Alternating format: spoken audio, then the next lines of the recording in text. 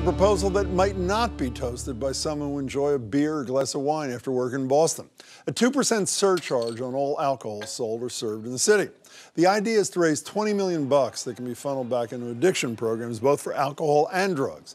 This would be on top of the excise taxes the state already collects on alcohol.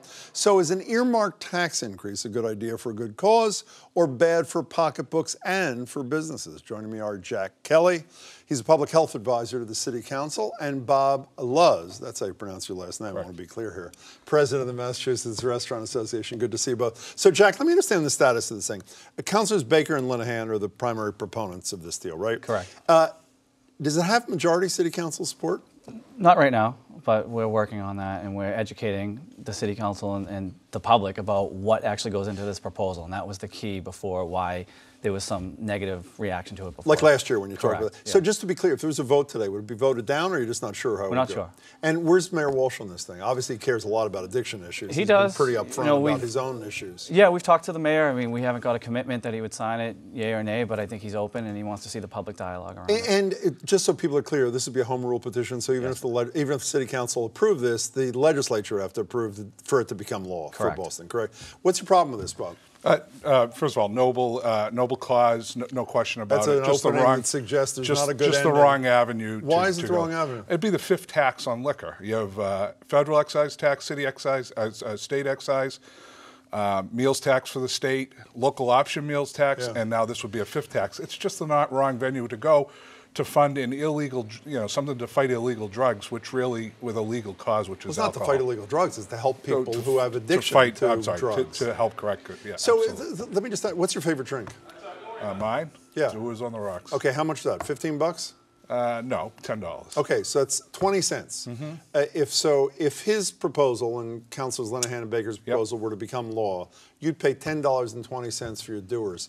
That extra 20 cents is going to be bad for you for the business? It's bad for everybody because, first of all, don't forget, the city already gets a local option meals tax that is not earmarked for anything. So right now, that's $140 million. Did you oppose that too? No, we were actually behind that. We were okay with that. That's $140 million that the city's gotten over the last 5 years that can go anywhere. So if they need funding for it, they have an avenue to grab it. How about that, Jack? Why not take the $20 million out of the $140 and give it to something? I mean, by the way, you have personal experience with this. You're a heroin user, so obviously you know what you're talking about.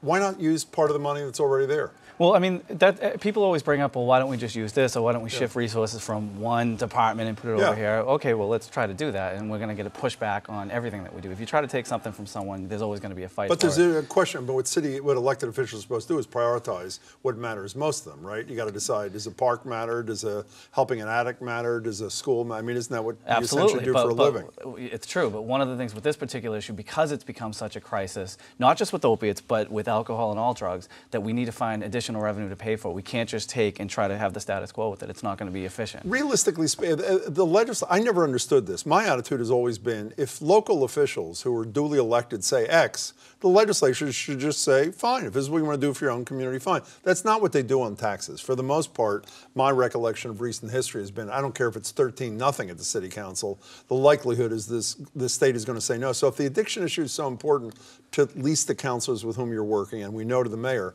what's plan B here? If he gets his way and the legislature doesn't sign on. Well, we have to keep pushing the envelope. And I think that at the very least what this conversation does, it talks about revenue for this particular issue, which with all the great efforts that are happening, nobody's actually talking about paying for any of this. You know, while your concern is, I know the businesses, and that's your constituency, what I read in a piece in the Globe about this is while the sales tax on alcohol that was proposed, I think in 2009, was voted down by the people in 2010, the subset of that electorate in Boston voted 2-1 to keep the sales tax. So the people have pretty much spoken, at least Bostonians, who are the ones who are going to be paying that extra 20 cents on the Dewar's, right? Don't forget that was before local options meals tax came into play as well. So they're already paying now 0.75%. So how about this as a compromise? I don't know if they're willing to do this. Let's assume this was put before the voters. If the people of Boston got to vote on this question now, post the 0.75% on the meals tax, and they said by whatever margin, yeah,